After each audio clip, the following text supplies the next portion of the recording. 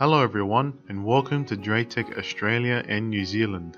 In this video, I will show you the steps on how to configure the Vigor2710ne router so that it can be used as an access point. We will use a Vigor2925 router for the internet connection. The Vigor2710ne access point will be connected to the main router by LAN cable.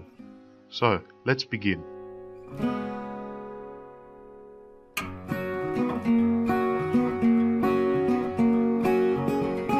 First, connect a computer or laptop to the Vigor2710ne. Then click on LAN, and then General Setup.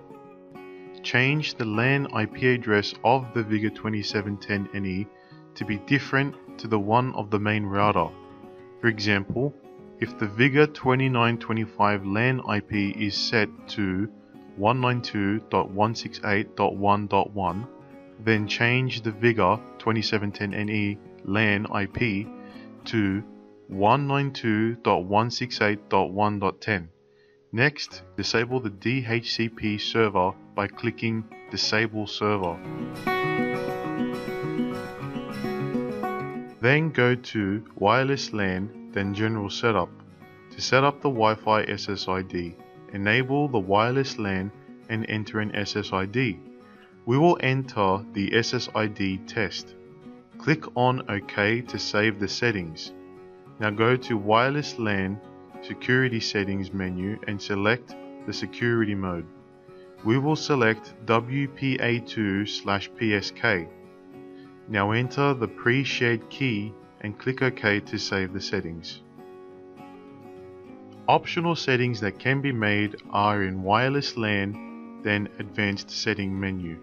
Additionally, WMM settings can be adjusted in the Wireless LAN, then WMM configuration menu to customize the wireless settings to suit the type of data being transmitted over the Wi-Fi.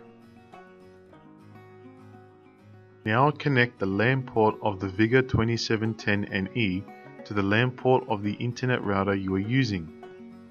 The configuration is now completed and we now have Wi-Fi access to our network. And that's it, it's as simple as that.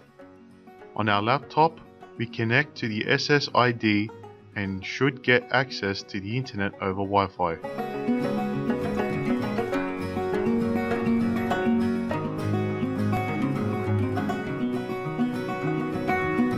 Congratulations, you have now successfully configured the Vigor2710ne to work as an access point.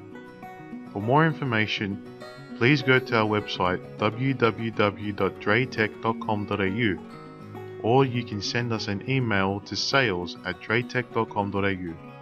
Thank you for watching.